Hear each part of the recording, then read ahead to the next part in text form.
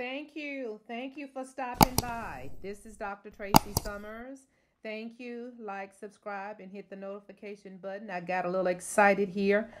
Scripture coming out of John 5 and 30. It says, "By myself I can do nothing. I judge only as I hear, and my judgment is just. For I seek not to please myself, but him who sent me.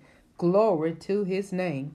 Now, if Jesus said he can't do nothing by himself, what do you think we can do? Nothing. So we want to pray that we seek to glorify the Father in the name of Jesus.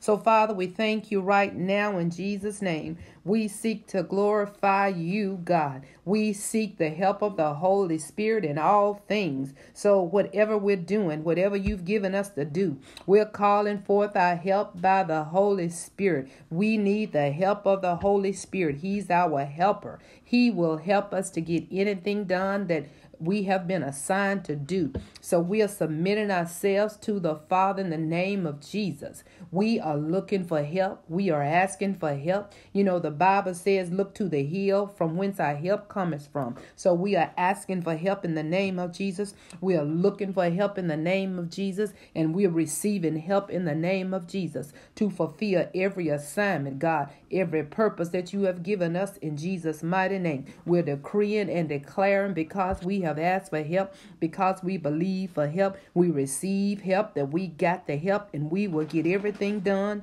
that God has given us to do in Jesus' name. And we just thank you, Father, for it, and we praise you, Father, for it in Jesus' mighty name.